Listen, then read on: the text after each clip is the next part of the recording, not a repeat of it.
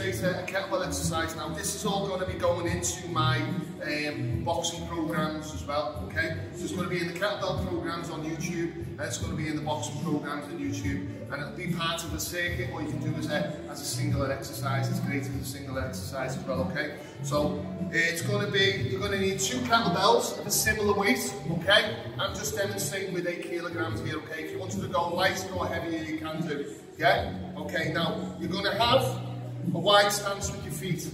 The kettlebells are going to be up into this position, okay? Now what I'm going to do is I'm going to punch the kettlebell up into the air, and I'm also going to get a rotation, and I'm going to come up into that position, okay? So punch it up into there, getting the rotation in the hips as well. Bring it back down to here, okay?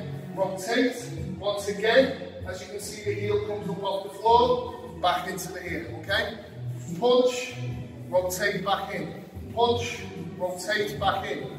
Punch, rotate back in. Punch, rotate back in, okay? And you get a little rhythm going, and it mimics the punches that a boxer would use under resistance, okay?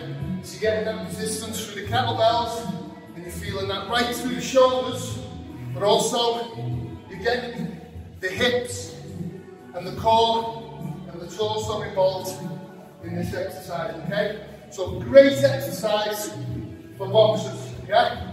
Once it's performed properly. Okay, good.